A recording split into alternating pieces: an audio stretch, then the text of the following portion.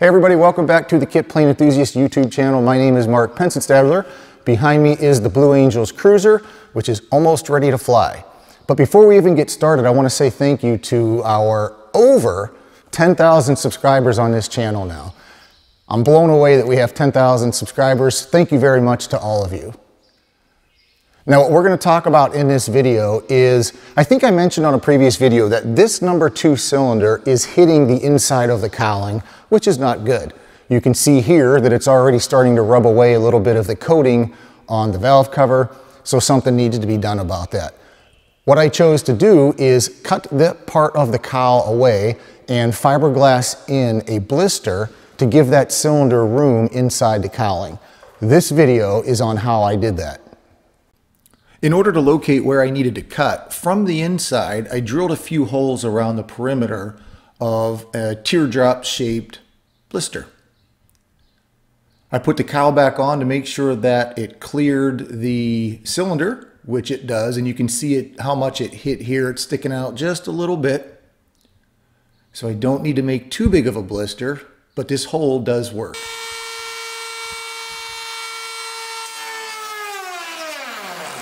Just when I started to do this, I realized at the very back, I don't want it to come to a point because then the fiberglass will crack. I wanted a nice, round, smooth transition. So I used this unibit just to drill a hole in there, and then I could continue cutting it out.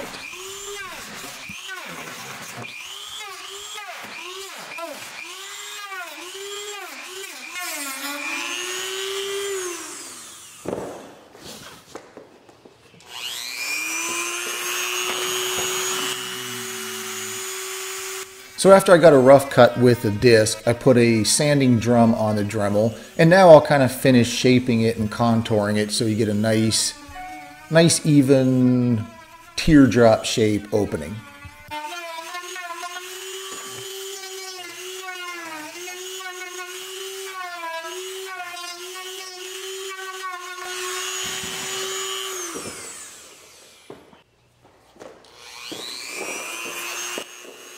To finish up the back corner here, I put a smaller drum on the Dremel just to get a smaller radius in the back.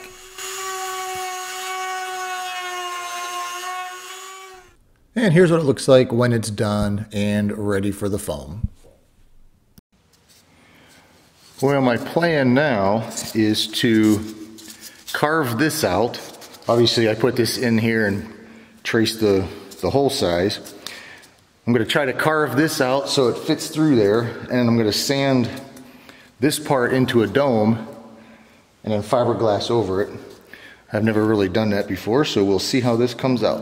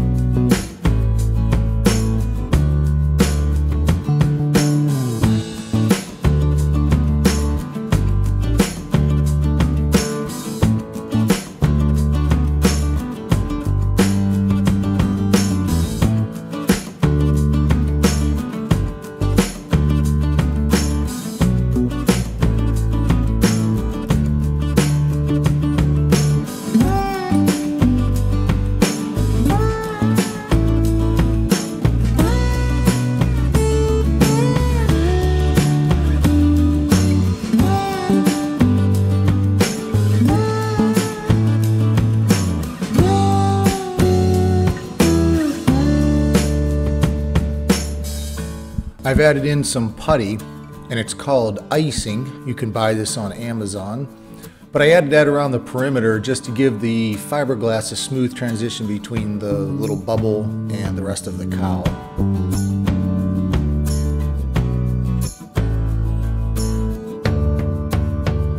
I like to use this sandable primer just to spray it over, give it an even color. It really lets you be able to see how nice it looks or how nice it doesn't look. I covered it with electrical tape because the fiberglass won't stick to electrical tape. And then I also put some Vaseline over the tape just to help the fiberglass not stick to it. So here is 3 layers of wet fiberglass. I put it on this sheet of plastic and then I soak the fiberglass with resin. Then I cut the plastic and bring it over and put it on. So this is 3 layers together. I just wanted it 3 layers thick. And once you peel off the plastic, then you just kind of use a paintbrush to form it into the corners and how you want it.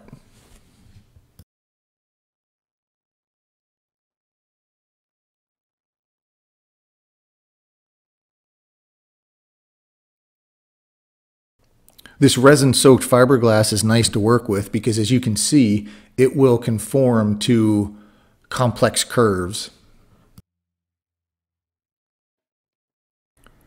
After the fiberglass is to my liking, I put on peel ply, which is simply just aircraft fabric, because you can see on the fiberglass how rough it is here, and when you put the peel ply on, it really smooths it out to give it a finer finish like you see on here on the peel ply.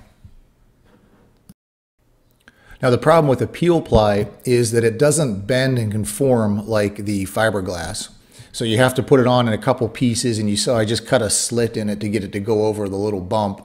So it's not as nice and fun to put on as fiberglass, but it does make finishing the final fairing a lot easier because you're starting with a much smoother surface. Now the idea with the peel ply is you want to let the fiberglass resin from the fiberglass soak up into the peel ply. And that's why you just keep going over it with a paintbrush.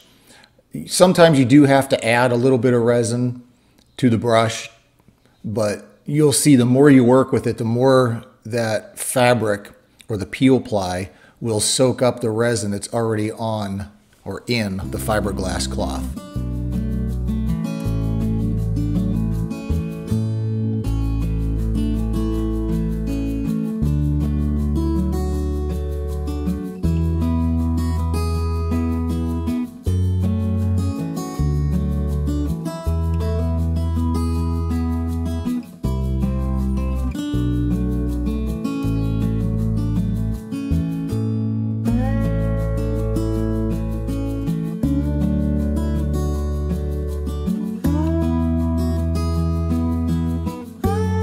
Well, it takes a little while working with it, but you can see I did add a little bit of resin, but not much. Most of the resin you see coming up through that peel ply is the resin that's soaked up from the fiberglass cloth.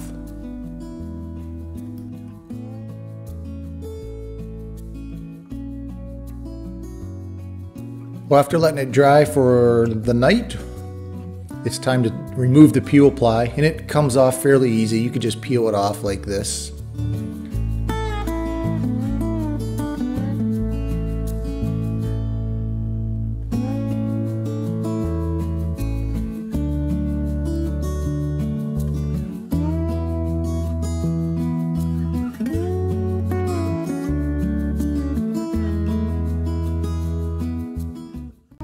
To remove the fairing, I just use a hotel key card, kind of get it under the corner, and you just slide it around, and you can see because there's Vaseline on that electrical tape, and because it doesn't really stick to the tape anyway, it just kind of pops off pretty easily.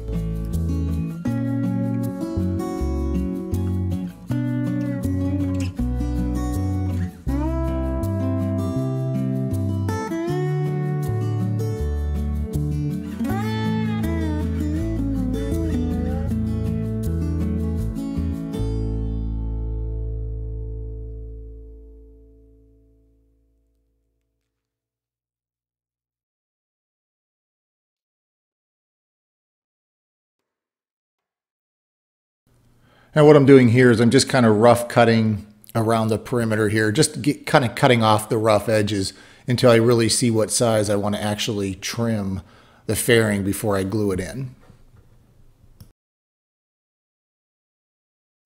Now there's 2 ways to do this. I can glue this to the outside obviously after I trim the fairing down a little bit more.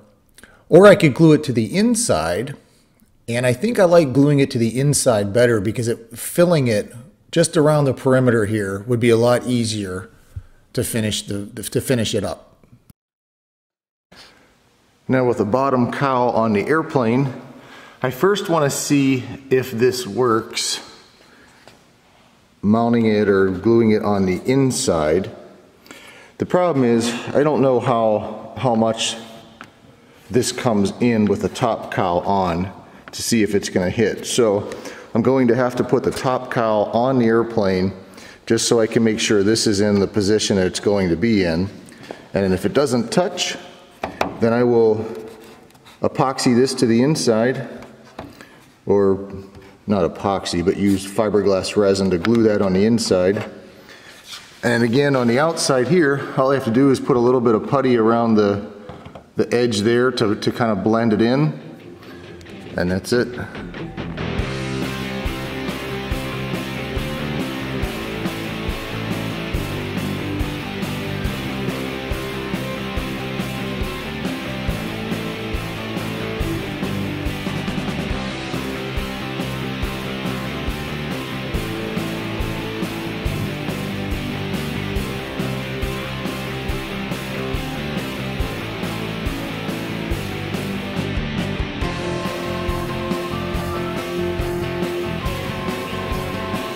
Well, it looks like it's not hitting because I can press it in, so I think this will work.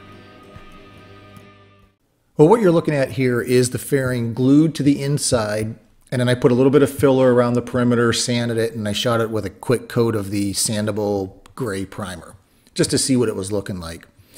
When I glued it in, I held it in the four corners with 4 flush-mounted rivets. But these two, where you see the holes, the rivets were sticking up a little bit far. I didn't countersink them quite far enough. So I tried to grind them down and that wasn't working. So then I tried to drill them out. And in the big hole, my drill wound up actually going right through the whole fiberglass. So I drilled out these 2 rivets, but I really wasn't happy with the fairing. The problem is, especially with gluing it to the inside of the cowl, is it really closed up the space between the little blister and the cylinder. It cleared it still, but it was actually just too close for comfort. I'd rather have a little bit more space. I really wasn't too happy with how this blister was looking. So at that point, I decided to cut it out and start all over again.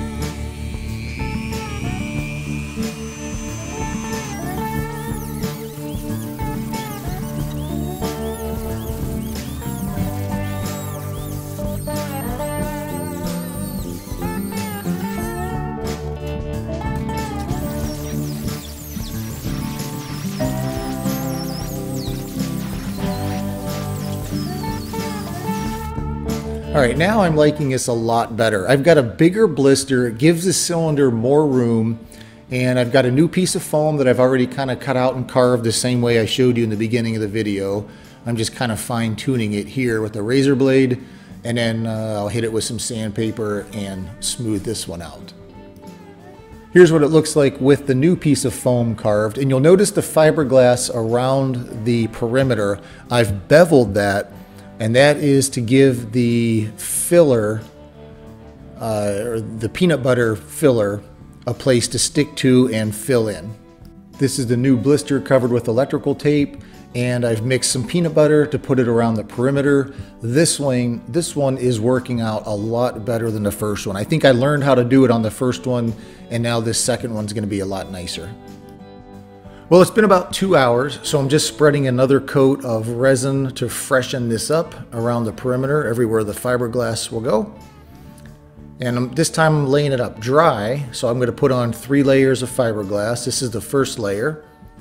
And each layer will kind of get smaller and smaller, not by much, but it just kind of helps blend in the very bottom. It'll be a little less filling that I'll have to do. So I just press it on, and then the idea here is to not add a whole lot of resin, but just let the resin soak up from what I just wiped on the cowl.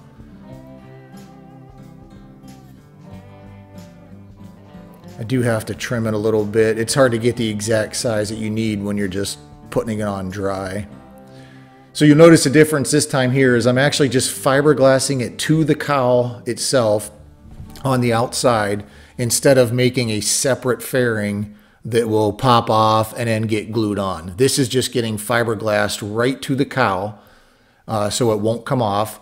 What I'll do once everything's done and dry is I'll just dig out the pink foam from the inside, and then all around the perimeter on the outside of the cowl where the fiberglass is, I'll have to put a little bit of that body filler or icing that I showed you previously, and that'll all get sanded and smoothed to blend it all in, and hopefully you'll never know that it wasn't molded into the cowl.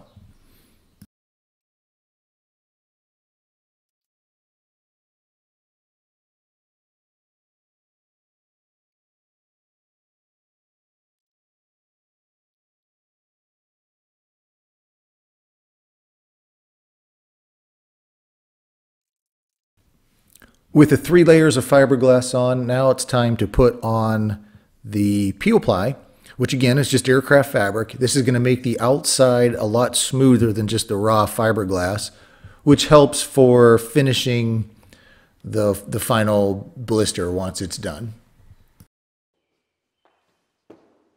I really like this second blister I made a lot better than the first.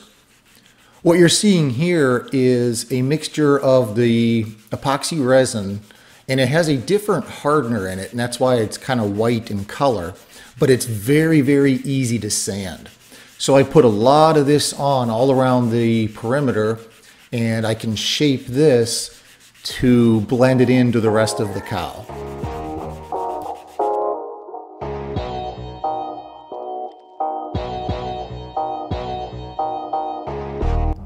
As I'm doing this, you'll notice that I have the sandpaper wrapped around a piece of foam.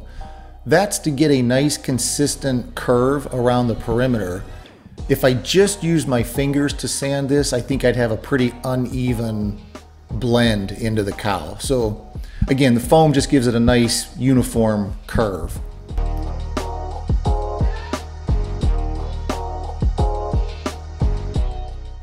Now this is the final blister. I sprayed a little bit of the gray primer over it just to get an idea of how it's looking.